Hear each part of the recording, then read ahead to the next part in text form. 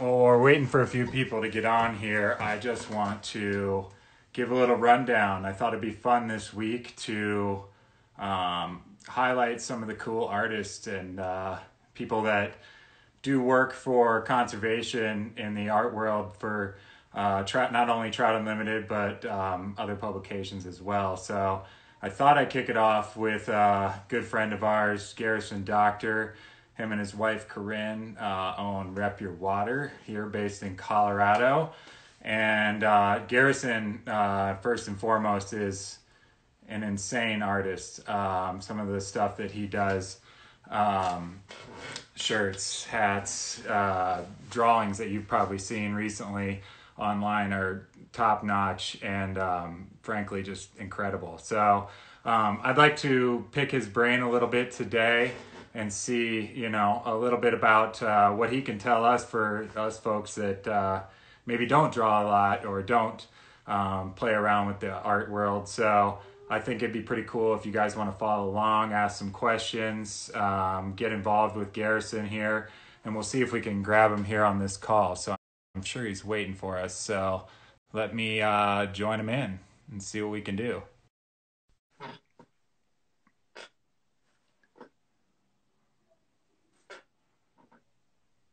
Oh, that's me. Hi, Corinne. Hi, Josh. And that's Corinne's forehead, everybody. The beauties of live. And the camera is flipped. It's cool. The sun just decided to peek out here, so give me a second so I can avert some of this crazy light coming in here. Okay, perfect. I didn't realize how gnarly it was going to get. It's still a little gnarly. Hold on. How are you, Garrison? I'm doing good. I just poured myself a bourbon here, and shameless plug for our RepYourWater old-fashioned glasses. So I got the flies floating, which is always kind of where I like to be. And shout out to Smoke and Connie. Got some smoked citrus in here, so we're doing all right, Josh. Nice. You're living nice today, then. I appreciate that for a Monday. That's pretty awesome. I've got a couple of those glasses myself. A friend of mine actually just dropped off, what was it? Barrel-aged Manhattans on our front porch the other day. Sounds fantastic. Yes, it is. I love it. It's top notch, and the glasses go well with that. So perfect. Well, I just want to thank you for joining us today. Like I was giving a little intro before, for those of you watching, this is Garrison. Before, 5 seconds ago, was Corinne. They're the dynamic duo behind the popular brand RepYourWater, based in Colorado. You guys are about 20 minutes up the road from me. And I get to run into you guys often, fish and photograph and all kinds of fun things. So I just, want to kick it off tonight and say thanks again, and we'll figure this out. But as we go along, tell us a little bit about what you want to do tonight here for this. Well, we can talk about kind of art in general and my inspirations, maybe just briefly kind of the genesis of RepYourWater as related to kind of how that started and to my art as well. And then I have like a little 10-minute demonstration on how to draw a trout that I thought would be fun because, cool. A lot of people have a little bit more time at home these days and are picking up some new hobbies. So I thought we could do like a real basic how to draw a trout 101 in 10 minutes or less. And that could be fun. I'll put a clean sheet up here on the board and, and we can go from there. Cool. Speaking of new hobbies, do you guys, are you picking up any new hobbies these days?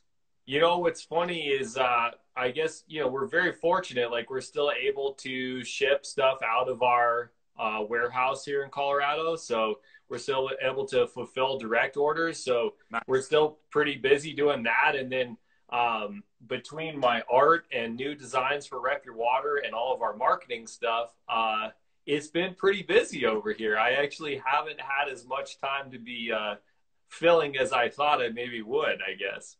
Right. Well, that makes sense. And I'm glad to hear that you guys are still shipping orders. And for those of you watching, again, this is Garrison with RepYourWater. These guys are amazing. We'll get into the backstory, but just a quick download is is not only do they do great work, make great products, but a lot of it comes back to Trout Unlimited and the rivers that we love and protect. So we can't thank you enough for that. And so I would encourage everyone, of course, blanket encouragement to support those businesses that support what our mission and what we do and kind of line up in the same world. So I think that's incredible. But why don't we just fire it off? Give me a download on how this all began and a little bit about your background, if you don't mind, Garrison. Yeah, sure. Well, I have been drawing and doing art my whole life. Both of my parents are artists in very different ways. But that's kind of been a part of who I am since I was really, really little. And then I did go to college and studied fine art. Did really large scale wildlife art pieces for the most part. So my background is there. In terms of the Rep Your Water piece, my passion has always been fly fishing. Nice. I mean, given the choice, don't get me wrong, I've always will draw and it's something that I will do my whole life, but given the choice, I'd probably go fishing. So that's been a passion my whole life. And Rep Your Water was really just a melding of the two. I was guiding in one of our local shops here and looking at all the kind of apparel that was out there and hats and stuff that was available. This was 9 years ago almost, I guess. Right. And there really wasn't at the time a lot that was available besides like a larger fly fishing brand or a specific shop, and I thought, well, I think it'd be cool if there was like a Colorado design, and I think people would like that. And that very quickly got the wheels turning for Corinne and myself, both about what we could do there. And then also the conservation piece. It was really early on, like, hey, if we're going to make this series of designs of apparel and things that speak to a specific location, we wanted to push back to that place. We wanted to push back to conservation, but not just to like very broad, but like, hey, we're going to support Colorado Trout Unlimited for our Colorado gear, That's cool. That's cool. So it kind of started in Colorado, and then you guys ended up, switching more towards the national outfit as well and supporting them too, right? Yeah, absolutely. We have a hat for every state at this point, but we do a lot of, and kind of my favorite stuff really these days is, like this hat that I'm wearing, which is a brook trout piece that I did. It's based off of pastel, and it obviously isn't state specific, but just speaks more to the sport, the places, and the fish that we love. Right. Well, I'm supporting some Colorado love here. This is one of my favorite T-shirts, actually. Hey, we appreciate you. I can't take it off. So, well, that's cool. I think I've got a couple questions for you as we keep going. I know I saw somebody popped in here and mentioned, who's your favorite artist? Like, kind of where do you draw your inspiration from? I mean, all of us, I'm a photographer and filmmaker, and I've got, kind of my set, people I go to, I enjoy looking at. Do you have one in particular or a few in particular? I do have many, many artists. It's great to be inspired all the time by seeing what other people do. I tend to be like I gravitate towards very tight, more technical, realistic type of work. And so I really appreciate, somebody like Derek DeYoung, who can be a little bit more abstract and loose in what they're doing and kind of just let it rip a little bit, because I need to push myself to be able to do that, So I love, that type of work and looking at inspiration in that type of work in the fishing world. Right. Somebody also mentioned, another question came in, do you have a favorite medium? It seems like you do a lot of pastel, kind of chalk, or what? How does that work? What's your favorite? Yeah, I do a lot. This is a brown trout that I was actually working on last Friday on a little live art session that we did. And this is charcoal and pastel. It's one of my favorite mediums. And I'm going to show you guys, you can see kind of up above here, one of a new series of cutthroats that I just finished. Actually, they're not all cutthroats, but a new series of Western native trout that I just finished that I'm calling the Western Studs series. Nice. Also in pastel and charcoal. I do love that medium, but I really like super simple mediums. Like I love pen and ink too. Yeah. And I love watercolor. I haven't been working as much in watercolor lately, but I do love watercolor. I would say to everybody out there who wants to like get into drawing a little bit, Yeah. don't get too caught up in like having a certain paper or certain pastels or certain pencils. Like you can do amazing things with a single pen and a white piece of paper. Right. And you know that process of looking at shapes and translating them onto paper is so fun and so rewarding, and you don't need anything special to do it. Right. You know? Yeah, because a lot of these things kind of you know, derive from doodling in notebooks or napkins or, you know, little sketches here and there when you're in between things, right? Exactly. Yeah.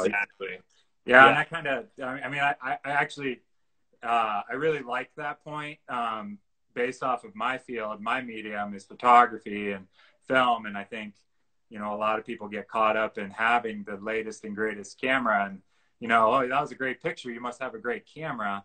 And it's like, well, you know, we can do this with anything. You know, given the circumstances, it's really about the, you know, I'm a firm believer in the 10,000 hour school of thought that, you know, you just do it enough, and you're just trained to, you know, get after it. So, yeah, absolutely. I mean, you can take incredible photos with a very basic camera, right. And you can make incredible drawings with a ballpoint pen. You know? Right. So, right. And just to mention, Garrison also is a photographer. He likes to dabble out there. I know you've got a lot of work that you show even on. I'm a heavy dabbler, but I do call my buddy Josh and just sort of have to ask some questions every once in a while. Somebody just asked if you tie your own flies also, and that's a good I one, right? do tie my own flies. I love tying flies. I actually have a couple of patterns coming out soon with Umpqua, which I'm excited about. Nice. And if you're stoked on fly tying, I'm doing a live on Rep Your Water on Wednesday, which I'm kind of nervous about because I haven't done a lot of live fly tying previously, but I'm going to tie a couple of golden dorado flies because I love golden dorado. So check that out. Yeah, you guys just featured a bunch of the stuff you did from your trip down south to Jurassic Lake too, and that stuff's incredible. And God, those fish are amazing too. Yeah. You got to come down there and take some photos with us one day. You'd have a heyday. Oh man, I might take you up on that too. Yeah. What I was going to ask, like one of the questions, you know, you work a lot in this medium. You own your own company that's based off of a lot of your artwork and your passion there. Do you find time to do this in your spare time these days, or is it merely like, I got to shut it down at some point, or is your brain just kind of always trained to think about other things you want to be working on? Yeah, you know, I love doing some stuff that's just like, the wheels get turning and I want to draw this because I want to draw it. And there's no justification from that, from like a Rep Your Water line perspective or anything like that. It's just like, hey, this is something that I'm really stoked to draw and see how it turns out. And you never know where that leads, and you never know where that series leads or if it turns out or not. But I do find time, and you have to make time, I think, for that creativity to just sort of let it rip and see where it goes.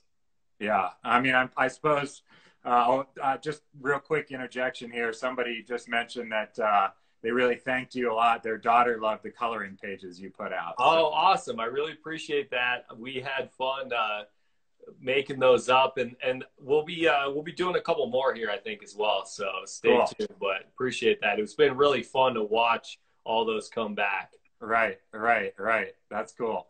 I guess one other thing, you know, I wanted to talk about, I guess, how did you end up getting hooked up with Trout Unlimited specifically? Where did that origin come from? I mean, you guys had your kind of conservation angle and ethic there. Where did TU come into play there? Right. Well, Corinne and I are both Colorado natives. We're both from Boulder, and Corinne is a 7th generation Coloradan. So we're we have trout, especially. I mean, we love fly fishing for all species and globally, and we've been lucky enough to do some of that, but we're trout fishermen at heart for sure. So Right. when we started making the line and we were just kind of coming up with some Colorado stuff, obviously it was trout themed. And Right. then Corinne was familiar with a local brewery that started actually right by a house that I grew up in Boulder called Upslope Brewing. And they had a program going for one of their beers that donated to Colorado Trout Unlimited. Nice. And we were trying to figure out how to push back some money to conservation and some money, you know, that went to Colorado. And so Corinne did some research and made some calls, and we set some things up. And that's kind of how that originated, because they'd made that connection. Right. Right. Yeah. Well, Upslope's a good partner. In fact, I would be lying if I said I didn't have an Upslope in one of your koozies right here. Perfect. At the moment, you know, the brown Perfect. ale is kind of the jam for me. We so. have some things in the potential cooker with them that we're excited about, and that's Nice. all I can say there. But we like them too, and we like their beer. So Oh man, they're solid choices. It's kind of my go-to. So there you go. So talk a little bit about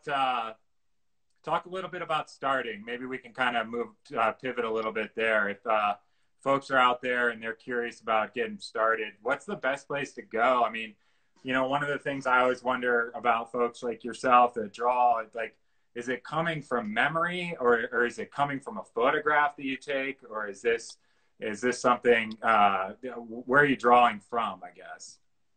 Yeah, so it depends. I mean, I'm going to pin up a white sheet here real quick.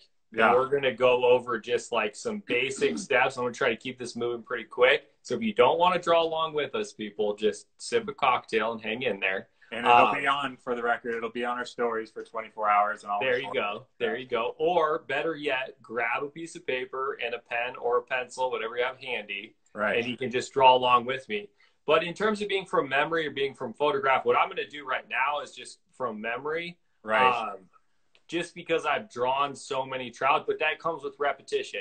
Right. So definitely, I would say if you're starting out and you're wanting to get into some drawing, look at reference material for sure. I mean, this whole process, I think, is being able to see in your mind what you're putting on paper, and that comes with seeing what's out there, right? Right. So you have to be looking at as much reference material as you can. Yeah. To do that, you know. Do you have days where it's like you just got to put it down because it's just not working? You know, every once in a while I'll get kind of carried away with something. I'm like, yeah, this one got away from me a little bit. But, you know, usually if I push myself through, it will come around eventually. It's just, there's a point at time at which I'm like, I'm fighting it and I feel like I've kind of lost it. And sometimes you need to take a little space. Right. You know, to and do that's that. good, right? To come back to it and kind of recenter and figure out Exactly where you want to be, you know? Yeah. All right. So can you see me here, Josh? I got you. The whole frame right there. Perfect. You got, okay. Yeah. Okay. So we're going to talk about drawing a trout here real quick. And also this template will work on really any species of salmonid that you want to draw. Right. Okay. So we're going to start here with just like an elongated kind of symmetrical oval. All right. And this is going to be kind of the basis of the body. And I'm going to do the head pointed this way, right? So we can think about this is going to be kind of the upper jaw. Hold on, guys. I might tilt it a little bit just because the questions are over. Oh, yeah. I know what you're saying. Great. Yeah, I got you. That's Corinne behind the camera. Okay. Executive producer here. No, that's good, Corinne. Okay. It's a different view for you, Josh, as a host than it is for a viewer. Yeah, and I think one of the things that I found Instagram Live, too, if you like double tap on the screen or something, it like compacts the comments. That's true. Yeah. If you tap on the comments, it should shrink them down, I think. Okay. Anyway. Are you reading me, Corinne? Can you see me here? It's good now. All right. So this is going to be sort of the top of the upper jaw, right? This is going to be the basis for the back of the fish. All right. So now we're going to think about the narrow area at the base of the tail. The tail is the caudal fin. So we're going to do this. This base of the tail area is called the caudal peduncle. And we want just a nice kind of big triangle on the tail, all right? So we'll come back to that. Right. Okay, and then there's a flap on the upper jaw of all salmonids here, okay? And it gives it kind of a quintessential salmonid look, right? So we want to kind of get that in, and then we're going to think about a bottom jaw. Now, if we're drawing like a big male fish, like we could be thinking about a big kite there, right? Right, right. But this kind of be the basis, and I think the tail's probably a little big and the head's probably a little big, but we're going to make it work. Maybe this is like a small creek fish, right? I love it. Okay. So the belly, like we're going to carry this back, and then there's usually sort of a little bit of a line that cuts up here for the anal fin. So we're going to keep like kind of a deep belly and then cut up for the anal fin, okay? Yeah. And then working from the head, and this head, like I said, is maybe a little big, but this is a creek fish, so we're going to like it. We're going to think about the gills. So there's a first gill plate here, right? Right. And then the primary gill plate a little further back. And we always want to be thinking about some basic proportions here. So I'm trying to work really fast for you guys. Right. Yeah. I think proportionally, like I said, this head size is probably a little bit big. We're like almost a quarter of the body. It also depends on the fish, right? Like a big spawning male brown will have proportionally a huge head. Yeah. Right? Compared to their body. But generally speaking, like less than a quarter of that fish is going to be head for sure. Okay. Yeah. So if that's our primary big gill plate, right? Like and I'm going to take, this is just a kneaded eraser that'll kind of like lift up some of this charcoal just a little bit for me. Right.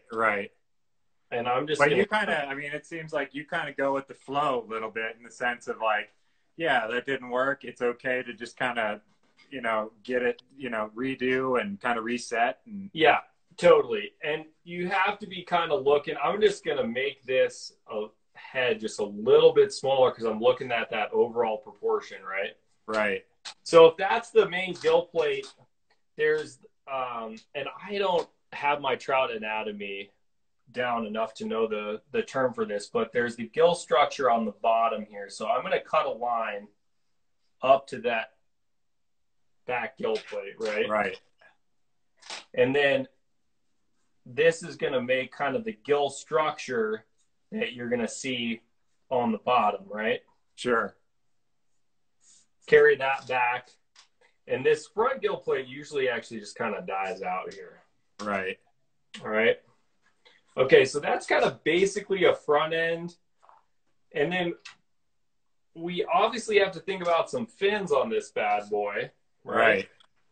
So if you think about the dorsal fin is usually sort of central on the top, right? Sure. Maybe a little forward, but pretty central. And it's going to be like a triangle with a little chip in the back. Yeah. Now, keep in mind the dorsal fin can collapse up and down. So all of these fins depend on the character of the fish and sort of what it's doing. But I like to draw like a pretty alert dorsal fin, right? Yeah. Like he's really up and going. Now, I'm just looking at the proportions here, like probably this whole thing should move back a little, tail back just a little. Right. Okay, but we're going to let it rip. So dorsal fin is like a triangle. Right. With a chip out of the back. And then the next fin is the adipose, right? The little tiny guy on the back, especially important for a steelhead, as we know. Right. And then the bottom, we have the front two sets of fins are pairs, right? So there's one on each side. So we have the pectoral fin right, comes in really like right tight on the gills here. Right.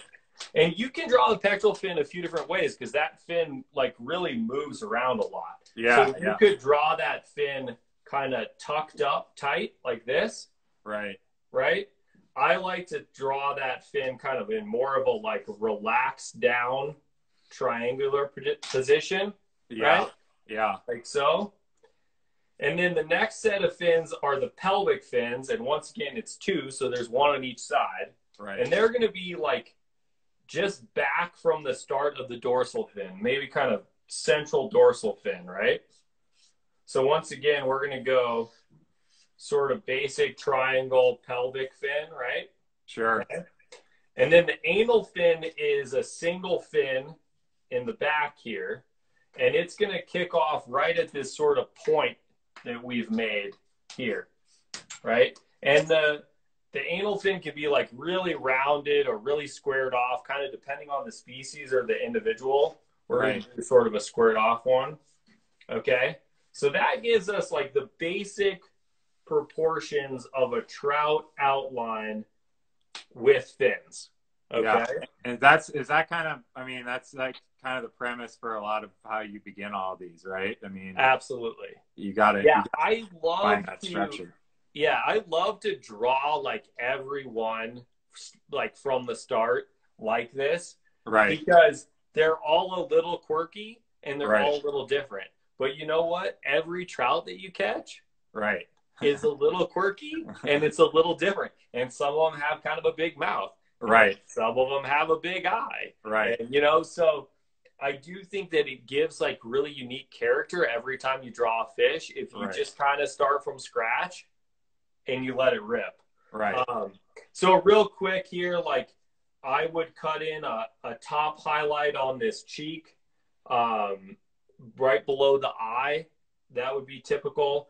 And then the eye is going to be pretty far forward. You know, this is I think it's the maxillary is this little flap right here on the upper jaw. Make sure the eye is like kind of in the middle third of that maxillary there. Right. It's farther forward than you think, right? Right. Yeah, that's a good point. I feel like I would want to like send it back a little bit more. Yeah, I mean, it's just intuitive to draw it further back. It's like it's very far forward. But you think about how a fish hunts and how it's oriented, and that eye has to be really far forward. Right. So push that eye pretty far forward. And then you can have, you know, a lateral line to kind of keep you oriented if you're drawing whatever species you are. That's right. And then think about on the tail, like the meat of the tail actually comes back in more of like almost a squared off fashion here. Yeah, it's definitely like that 3-dimensional portion back there. there. The tail fin is going to start in from there, not from this base of the tail. Right. And then if you want to give a little character in 3 dimension to your fish in this sort of classic profile, you can think about adding a shadow section of the mouth in the back. You know, the pectoral fin is a pair, so you can add another one in the back. The pelvic fin is a pair, so you can add another one in the back. Right? Oh, nice. Yeah, yeah. And that immediately just gives like a little dimensionality to an otherwise like straight profile fish, which as you will see from what I have above here as a finished version, I love to do. Right. And then obviously you can think about like the eye. I love drawing eyes that give life to the fish and a spot pattern, right? Right. And that's your Trout 101. That's it. That's pretty quick. I've seen you on your time lapses, and I'm sure some of the time lapses you do are hours long, right? I've never made it hours, no. I should probably, John, but usually I make it like 20 minutes to an hour, and then I'm like, yeah, I'm done. Right. So while we're kind of, continuing on with this week, I really want to highlight a lot of the artists, like I mentioned, that are doing work in conservation, and they use their craft and their medium and their art to help the places that they're either depicting or they love or have a passion for that, do you think like, yeah, I mean, give me your take on like art in conservation, like how, and I'm kind of asking this to everybody to get their kind of opinion of it all week, like, you know, what you do as storytelling and how it helps in that way. I guess I'm curious to find out, you know, if you think art has a role in influencing folks and getting them out there or making them, you know, kind of stand up for something or taking action or anything like that. I do. I do think it has a place. I mean, I think anything that we do that connects us to the places that we love to recreate in, or the animals that we love that are in those places, you know?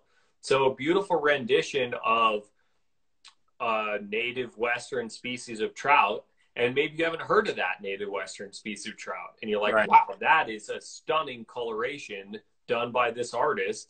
Right. And that's a conversation. And that's, I do think there's any number of spins you could take on how art does have a positive effect and a role in conservation, from having a live, you know, a piece of art at a silent auction, at least back when we could go to those. Yeah.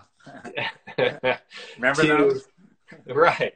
To, you know, depicting that nostalgia, that feeling of that fish and the place that it inhabits, or just the scene.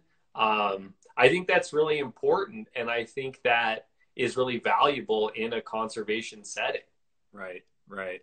Well, I appreciate that. And I wonder also, spinning off that, you know, when you're sitting, when you're either sitting in your studio doing a new piece, or if you're out on a river, say you catch a fish out there, does it ever run through your mind and you see a specific beauty of a fish that you've landed, and after you release it, like, are you thinking about that fish and like, man, I really want to kind of illustrate that thing, or vice versa, when you're in the studio, do you ever kind of like remember some of those moments that you have on the river too when you're out there?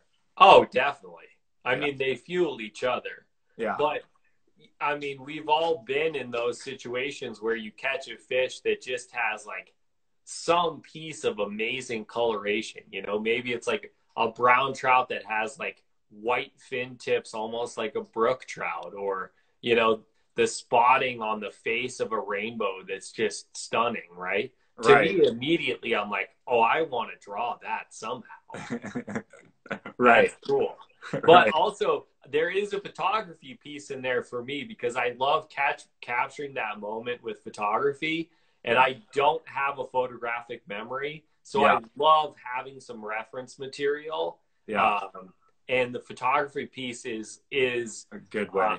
Yeah, and it's an element too. Sometimes it is what it is, and it's a photograph, and that's the end result, not a drawing. Right. Right. You know? That makes sense too. Yeah, for sure. Right.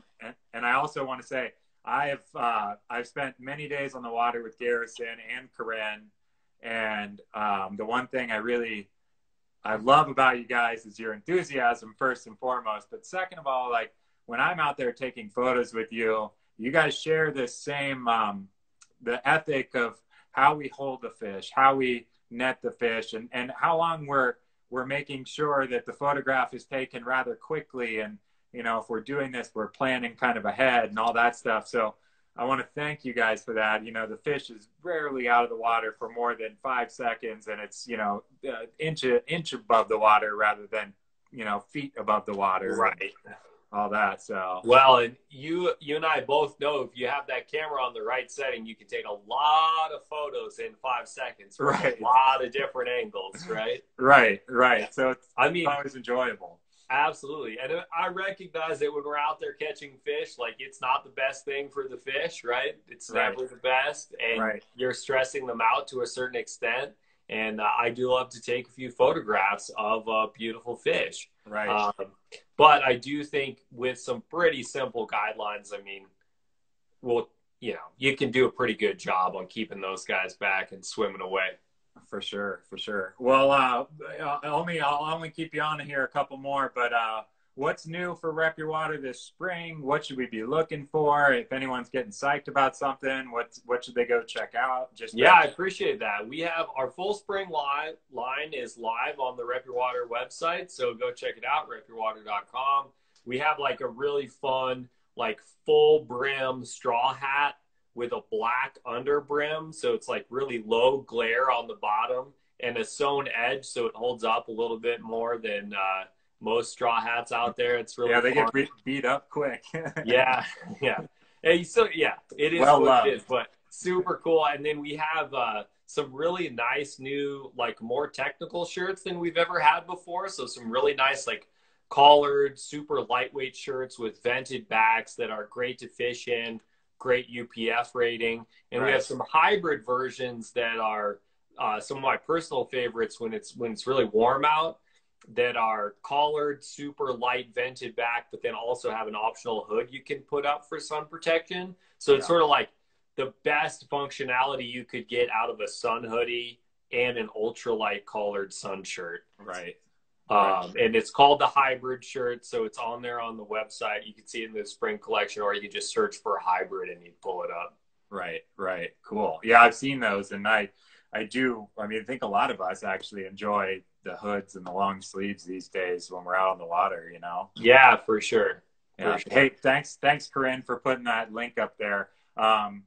Also, the links are on the blog on tu.org too, so give them a look. Garrison's also, he sells a lot of his art, and I don't know, do you have any other art pieces behind you that you can show us? Or yeah, I do. I'm going to actually maybe Corinne's going to grab you guys here. Yeah, so this is actually sort of a debut here, Josh. This is the series that I'm calling my Western Studs. So disregard, obviously, our little tutorial here. Yeah. This is a series that I'm calling our Western Studs series. So this is a greenback cutthroat trout. Nice. And then we have a fine spotted Snake River. And then this is a West Slope, sort of in full spawning regalia over here. Man, those are beautiful. This is one of my personal favorites here. This is an Apache from way down south, Apache trout. Yeah. This is a Rio Grande cutty here. Nice. So we have prints available of all of these on the website right now. If you go to Rep Your Water Goods and hit Fine Art. And there's a Bonneville around here somewhere too, but I didn't have room to pin them up on my board, so you have to check him out on the website. But I did some compilations of all of them together on like a big poster style. Right. I have like a series of 3 all together, or you could do a print of each one individually, and they're all like G-Clay, really nice archival prints too. So that's very cool. Have you caught all these fish? Have you caught an Apache?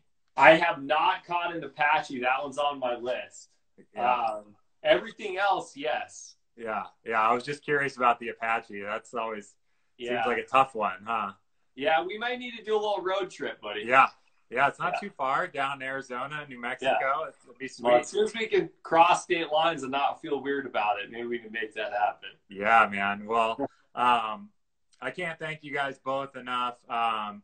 Major props goes out to Corinne behind the camera. We saw her for 5 seconds before. There's her hand. She actually keeps this train on the track, so we appreciate her. She certainly does, and an amazing angler in her own right too. I love watching you guys fish. I love watching you guys create art. I love all of it. So if you guys get a choice to support a great TU business, definitely do it with Rep Your Water, and we look forward to getting out on the water with you guys, and hopefully seeing some of the new products as they come out, and looking forward to seeing some of your live events that you said you have going as well. So keep an eye on their social media channels. I'm sure they'll be putting that out too.